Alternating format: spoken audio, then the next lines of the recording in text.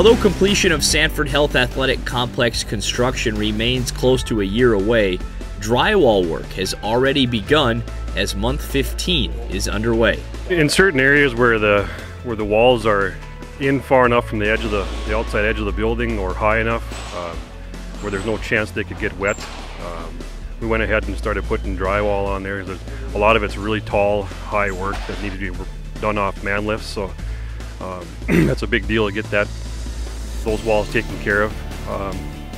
We can't go quite so far out to the exterior of the building since we've got the old wall panels demoed off right now, and we're expecting the new subframing system to be showing up the end of this week. Once that starts going on, then we'll start to see the new metal wall panels going on. More and more walls continue to be built and new concrete floors poured, the exception being the arena floor. We would need to get the concourse topping poured up there first, and some of the guardrails on.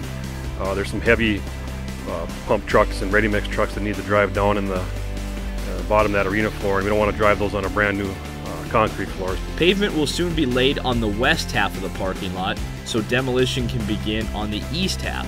Reporting for GoBison.com, I'm Ryan Nelson.